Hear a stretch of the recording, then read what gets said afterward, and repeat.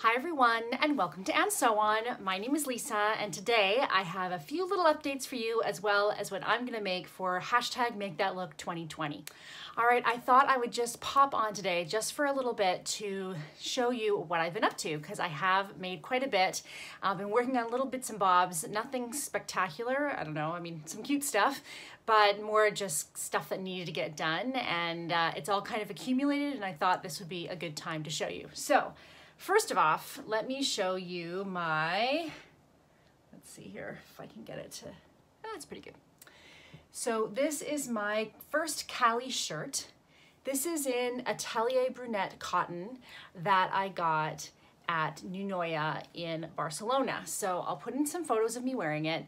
I've had this pattern forever and I've seen so many great ones and I wanted to do this not really as a muslin because it's special fabric, but I wanted to use it to sort of try out the fit on the Kalle because I might want to make it into a dress. Yeah, so here it is. I love the flecks of mustard in this. It's like gray and black and mustard.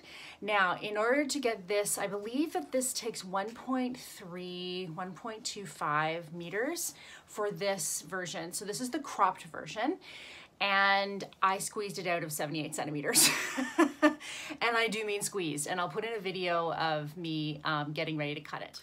All right, so here I have this Atelier Brunette cotton lawn that I got at Nunoya. I ordered 70 centimeters and I think this was the end of the bolt. And so they gave me 78 centimeters, which in this case, those centimeters are gonna make all the difference. So one thing I've already done is I've split on the lengthen line the front because it's a little bit too cropped for me in the front. Lauren Guthrie adds 5 centimeters to hers. I think I might have to shorten that just a little bit. I think I'm gonna end up at like 3 centimeters because I need the space. This back yoke here is gonna flip over to the other side. So this is supposed to take 1.4 meters, 1.4 yards? Wait. Yeah, 1.4 meters. And I'm trying to get it at a 78 centimeters. So I'm gonna have to make a couple of changes. Now, like I said, I'm lengthening it, which obviously is taking more fabric. And I'm doing 2 pockets, which is also taking more fabric. This yoke here will flip over and this collar here will flip over. I also realize I'm missing a piece out of this eye pattern. So I have really tried to make this work. Now I'm gonna do the button placket in white and I'm going to do the, well, I think in white anyway, or a different fabric. And then I'm gonna do the 2 facings, the 2 hem facings in another fabric. And other than that, I think I should be able to get this whole thing out of what I have. So yeah, I really worked around to get this out of this little material. However, I did add length to the front because I knew that it would be too short in the body. This pocket is supposed to have this really cute like triangle detail that I really wish I could have gotten, but I couldn't. The other thing I did was I cut this neckband in white and I also cut this here, the 2 facings in white, which doesn't bother me at all. It has this nice box pleat at the back. It has the burrito yoke. This does stick out a little bit. Maybe that means that I stretched out the neckband, or it might just be because there's a heavier fabric on the inside. I don't notice it when I'm wearing it, so I'm not gonna worry too much about it. I wore this today. It's just a nice little, you know, throw over, pop over top. Looks really good with high-waisted things. I think I wore it today with my high-waisted jean skirt. And yeah, so I'm really happy with that. A couple of makes for my kids, so actually more adjustments. So Audrey, I went shopping with Audrey a couple of days ago. She's, you know, a teenager now, and I just find that the best way for us to agree on what she should be wearing is for us to go together and to buy things that both she likes and I like. So in this case, there were a couple things that I got that just needed a little bit of an adjustment. There was a really good sale, and so of course some of the sizes were gone. The first thing is this cute pair of pants, which I altered. They fit great except for the waist, and so I took off the waistband along the back. I increased the darts and then I put it back on, and you can see here that they look really cute on her and she loves them. She even said, "Mom, I'm starting to dress like you," and I was afraid to say yes because then she'd stop doing it. But yeah, they turned out really well. And then the other thing that I got for her was this aviator suit, boiler suit. I kind of think of it more like an aviator suit because of the color. And this is in 100% viscose. I think these were both, I think it was you bought two and you got one free. They did have a version in the store that was shorts and short sleeved, but there wasn't one in her size. And she tried on one that was smaller. This was actually in the women's section. She tried on the double extra small and it was just a little bit too tight. And she was like, oh, it's not too bad. It's not too tight. And I was like, sweetheart, if it's already too tight on you, there's just no point because you're gonna grow. You're still only 13. So I made her put that one back and we tried on the full length one, full length arms, full length legs. And that one fit her well, but of course not really appropriate for summer. So I cut off the arms and the legs at the appropriate length. I then cut cuffs from the leftover fabric and ta-da, hashtag mommy magic.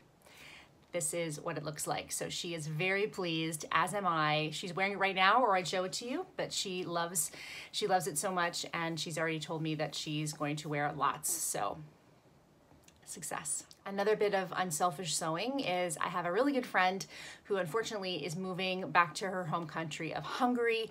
And so I'm really sad to see her go. And she has a favorite dress that I offered to copy for her. So here's a picture of the original dress. I don't have it with me anymore. And I did copy that. Now I just have a little clip of me copying that. I'll put in here. Okay, so please don't mind the mess. That's just reality. So I actually got an order from Mango today for my kids and my husband. Nothing for me, but I can't make everyone's clothes or I will go insane and lose my hobby. So I like to buy them clothes from places that I think are good. So these are the large paper envelopes, heavy paper envelopes that come with the order, and I've just cut them up and flattened them out. So to start off, I've taken the back of the dress and I folded it in half.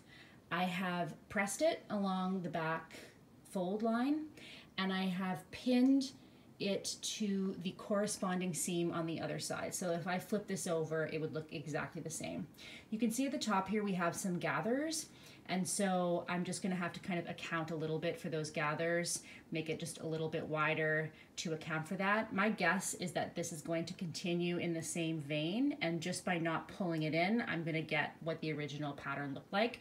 This dress is pretty simple, really, at least I think so. Maybe at the end of this video I won't be saying that.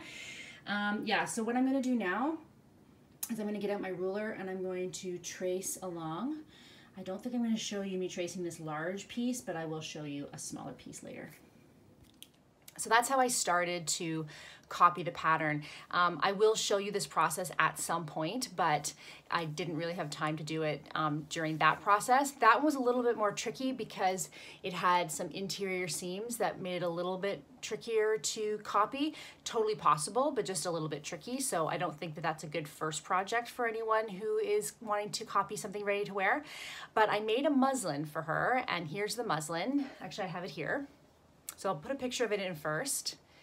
And here it is here. This is actually Indian cotton from MeterMeter that was sent to me, and it wasn't exactly what I thought it was. And so I was going to return it, but it was during the quarantine, and very kindly Pia of MeterMeter said to me, please keep it and see if you can work with it anyway and do something else. And she also replaced the fabric. So great. And I really, really do love them. You'll see some fabric from them later.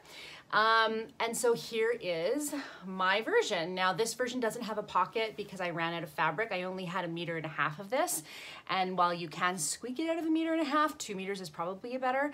And I haven't yet finished the armholes. This was really just for her to try on. So she tried it on, it fit her really well.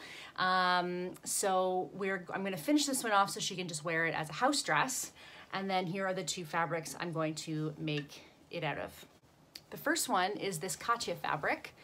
Now we looked for a linen or linen viscose blend or cotton viscose blend, which would have more of the drape of the original, and Sylvie had, you know, a color palette in mind, and I just couldn't find anything that would fit in that color palette, especially at this time when things are so backed up in terms of shipping, and some of this did take quite a while to get to me.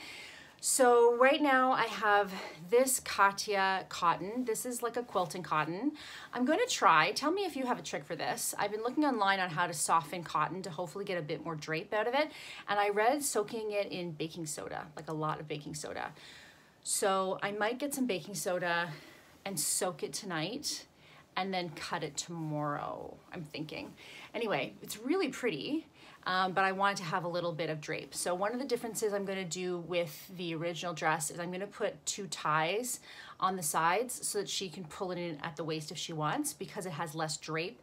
It's kind of falling straight from the bust and it looks a little maternity-ish. So I want her to be able to pull in the waist. So I'm going to add little ties to the side. That's with that one. The other one is also from MeterMeter. And when I looked at this on the website, so if you look at this here, it looks like a light kind of blush color, right? But then when you look at it as in a pile, it's very peachy. So it's not that it wasn't accurate on the website, it's just kind of a bit of an odd fabric. And she wanted a blush color, mostly white, and this to me just feels very peachy. It also has this really interesting, some of the threads are white and some of the threads are pink. I tried to bleach this so hard yesterday. I did 3 different bleach tests, nothing worked. I then soaked it in even more bleach, nothing worked. It's cotton with a little bit of elastin, so I don't know why it didn't work, but it didn't work. Thankfully, she likes this, and so it's gonna be fine. But again, I would like to soften it even more because it doesn't have the drape. So I'm gonna do the same thing, go out today in a bit and get some baking soda and try and soak them both. I'm gonna do this one a tiny bit differently so that she doesn't end up with, well, her original, the muslin, the blue and green one, and this all the same. I want it to have a little bit different. So with this one, right now the dress hits just above the knee. I'm gonna add 1 bigger ruffle at the bottom so that it falls just below the knee. And I'm also thinking I might add little cap sleeves because this one has, most of them are sleeveless. And so I thought adding a cap sleeve might be nice. I'm gonna look at it and see if that's gonna be easy to do. I don't wanna ruin it, but yeah, I don't see why not. And then also the ties. So this will give it a little, you know, a slightly different feel so that they're not all the same. Yeah, so I'm gonna do that for her. She leaves early next week, so I've gotta get on it. Under the category of learning experience, I don't like to say fail, learning experience are my original Pietra shorts. So if you'll remember, I made these during the quarantine out of some linen from Ribes and Casals in town, and the size was too large, and then I tried to take it on the side. In photos it looks fine, but the crotch is just too long, like just plain and simple. And my second pair, even that I sized down, still the crotch is probably too long. So I took these all the way apart. And then I tried to compare the crotch seam with the crotch seam of a pair of pants that fit me really well. And I tried to adjust them and they still don't really fit. So, and I also don't really love this elastic back. It just looks really bunchy. I don't love that either. So, 3rd time's a charm, 4th time, 5th time. I'm gonna use the skirt, the jeans to skirt tutorial from Stitch Sisters that I did for my other jean skirt, and I'm gonna try and turn this into a skirt. It'll be a mini skirt, but that's fine because I still love the pockets. Here's the thing with this pattern. I love the high waist, I love the flat front, I love the pockets, I love the front facing, but the rest of it just doesn't fit me very well. And so I think if I were to make these again, I would be more likely to try and incorporate the pocket pattern into another pair of pants than to cut these pants again, because I just feel like they just might not be my pants. Oh well. Okay, last but not least, hashtag make that look 2020. We are on until July 7th. So if you haven't seen my previous videos, which you probably have, but I'll give you a really quick overview. Make something inspired by ready to wear. It could be a picture you've seen on Pinterest, a picture from a magazine, a catalog photo, you know, something you saw at Walmart. It does not matter what it is. Just take a ready to wear garment of any kind and use it to inspire something you make yourself. okay? It could be an exact replica that you want to work really hard on, like fine-tuning all the details and doing all the detective work. And it could just be, you know what, I love that silhouette, I love that shape, I love that, you know, that color, whatever, and use it as a jumping off point. Then once you're done, by July 7th, you want to go over on Instagram, post a picture of your make, a picture of the original, credited if you can, as well as just a little blurb on what you did for the challenge, and put on hashtag make that look 2020, and that way you can be entered to win. So we have 3 patterns from themakerist.com, as well as 1 PDF pattern or printed pattern from Victory Patterns. And I'm hosting this challenge with the lovely Whitney of Whit Makes. I will link you to her finished object below that she just posted today. That's really, really cute. And yeah, so you guys saw last time the things that I was thinking of. I had lots and lots of different ideas, and in the end, I have one that I've fully decided to do, and then after that, I might have another one as well. But right now I have so much on the go that I'm trying to just pick one thing. So a lot of you loved this Bondi dress, and it was the very first one on the list in a paprika colored linen. It's very short. As a matter of fact, I think a bunch of you actually called it the Bondi jumper romper, because anything that's short should be a romper. In fact, I may make this into a romper. I'm not even sure yet, but let me show you the fabric first. So this fabric came from MeterMeter.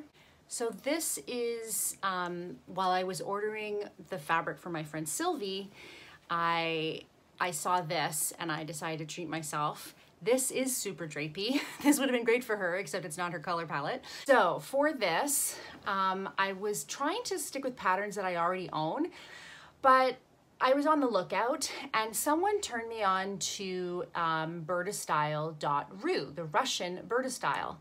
And it was a pattern actually for another one, and I'll put this in here, you might wonder, I'll put in the original as well as the pattern, which is brilliant. I believe the lady's name was Amanda who recommended it to me. Yeah, so Amanda messaged me or emailed me the link to this pattern. This pattern is a BurdaStyle pattern, and it matches very much the last dress, the Frankie dress that I had put in my video. So that's definitely a possibility. I did buy that pattern. That's definitely a possibility to use in my gray hemp once this is done. But I thought for the challenge, first, I wanted to make this because honestly, it just looked so nice and cool, and it is so hot already. So on top of that, BurdaStyle.ru was having a big sale. Now, yes, it's the Russian version of exactly all the same patterns. And when you go to BurdaStyle.com, the patterns are $4.99 each. And when you go to BurdaStyle.es, they're, I think, €4.99 each. On BurdaStyle.ru, they are 200 rubles, which, how much is that again? €2.56 each. Okay, so that's already about half price of other websites. On top of that, they were having a 75% off sale, so all of the patterns were 50 rubles. And then on top of that, when you sign up for their website, and this actually works now too, if you go to their website and sign up, you will get a discount code, which is promo70, which I can tell you because if you sign up to get patterns anyway, you're signing up for their website. So promo70, you get this discount code, and I just assumed that you couldn't combine them. You could combine them. So it was like 200 rubles down to 50 rubles and then 70% off that. So in the end, I got 20 BurdaStyle patterns for €3.82 total. One of them is this one here, and I think this would be perfect with this to recreate that Bondi dress. Now, like I just said, I'm now even more focused on being comfortable in this heat and protected. And so I'm going to I haven't gone through a whole Spanish summer before, and I'm already feeling really, really hot and overheated. So I'm probably gonna make this a little longer. I'm probably gonna make it a little roomier, so that I can wear it with the belt to have it more fitted, but I can have it without the belt and it'll just sort of gloss, like skim over the body, which I find a lot more comfortable.